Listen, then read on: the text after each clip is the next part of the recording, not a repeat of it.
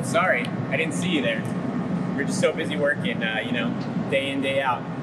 So my name is Michael. I'm the president of the gas vehicle for super mileage vehicle at UCLA. And last year, we were on the wait list. We did not go to competition, but this year we are back, passion, and my subsystem leads are gonna tell you a bit about what they've been doing so that we're ready for the Shell Eco Marathon Americas 2020. Thank you. Hello, I'm Juan Banch, the GV Structures lead, and I'll talk about what we're doing this year. We worked on the previous windshield, but we're trying to improve the visibility. So we'll be working with a company, PPG, to help us do that. Basically, they'll be able to provide a smoother surface for our windshield.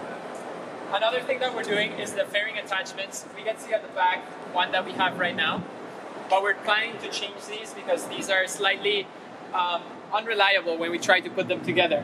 What we're trying to do this year is we're trying to use magnetic attachments. So when they sit right here, you're able to just pop them off and they basically pop back into place nicely. And there's less, what do you call it? There's less issue of where the alignment goes.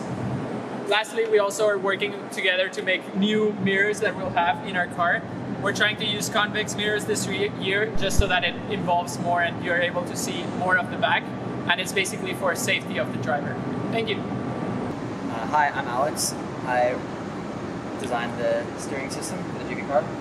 This is the front wheel mounting system, and it's already set up with the tie rod and handles to turn.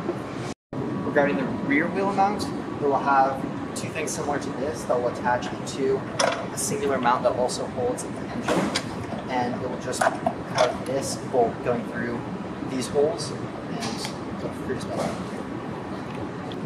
I'm Isabel, and I'm the GV electrical lead. So far what we've been working on this quarter is calibrating all of the sensors for EFI testing so that we can start to try and run all of our EFI code on the engine on this test cart. So that's what we have this system hooked up for. Later in the year, what we're planning on doing is moving all of this back into the engine compartment of our car and then trying to get EFI testing run on there and filling in lookup tables so that when our code is being run, it can just kind of take in sensor values and then use values in a corresponding table to try and figure out how much fuel to inject throughout. Hi, my name is Mark. I'm the powertrain lead for our gas vehicle, and currently our team is working on revamping our engine mount as well as our starter mechanism. So as you can see, we have a test card over here. We have a water-jetted engine mount to allow for proper mounting of our new GX50 engine and ensuring parallelism with our wheel mounts later installed, as well as a new starter mechanism with a brand new flywheel as well as a brand new starter motor with Bendix drive. This test cart, which is hooked up with our electronic system, will allow us to test for, I guess, the engine system fully function without having to transport a complete car shell, whatever we need to test. So that's just a little bit of what we're doing right now. Really just a lot more testing and a lot more polishing of our system. So there you have it.